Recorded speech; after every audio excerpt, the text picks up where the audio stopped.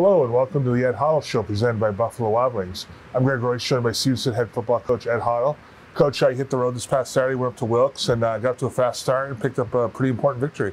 Yeah, it was a good win for us. 5 turnovers in the first half is certainly an impressive number, something that we talk about often, in the defensive staff room and in meetings and such. So for us to get off to that kind of start, offensively, obviously we were efficient. I think we left some points out there. Yeah. I would like to have seen us finish some drives. But all in all, a good win on the road for sure. Yeah, certainly, first play of the game, you kick off. They fumble the opening kickoff, you take advantage, collect that.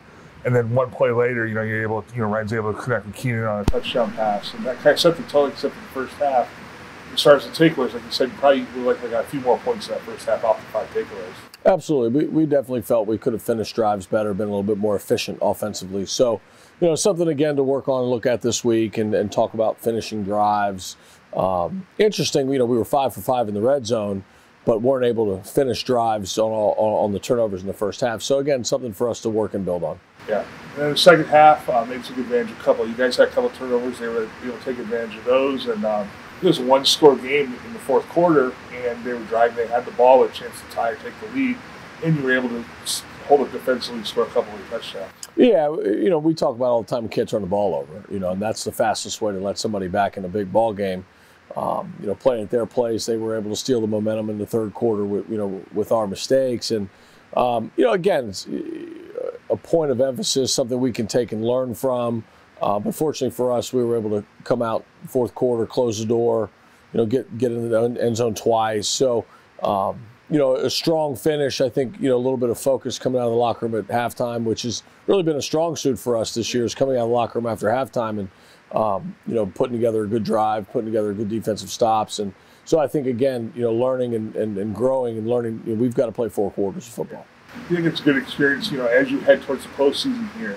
You haven't really been in a close game like that in the fourth quarter, and to be able to have that experience, to be able to hold them off and learn what it takes to finish off the ball game. Absolutely, and we talk all the time about playing meaningful games in the month of November and December, and we've got to be a better football team every week, and knowing what's at stake in November and being able to meet that challenge and understand that everybody's still in it, and you've got to perform at your peak as you get into the month of November.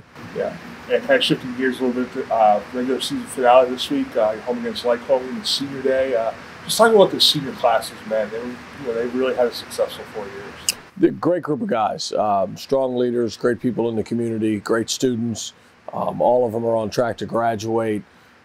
It's always very odd to go out, the first practice of spring ball and not see those familiar faces. And this group's special because they've been through a lot of different things. They've, a couple different defensive coordinators, a couple different offensive coordinators, and the results, for the most part, have remained the same. And I think it's a testament to their leadership. It's a testament to who they are as people. And those 17 guys that are going to play their final regular season home game, we're certainly going to miss them a great deal. Yeah, and then we'll touch on that more next week. But wrapped up a bowl bid at home this past weekend. What's going to mean to have the opportunity to play a postseason game at home? It certainly is exciting. We haven't played a postseason game here since 2014, so it'll be nice to not have to scramble on Sunday to find hotels and restaurants and buses. That in and of itself is a win for us. But I think for us, having an opportunity to play a home game is exciting. I think our guys look forward to the challenge, and being in the postseason for the 6th consecutive year is certainly very significant for our program, and I think our guys are very, very proud of that accomplishment. And again, we've just got to be focused and play well this Saturday, and not look ahead, not anticipate anything that's going to happen on Sunday, and be the best football team that we can be.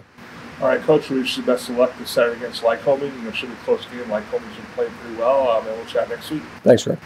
All right, for Ed Hottle, I'm Greg Royce. This has been the Ed Hottle Show.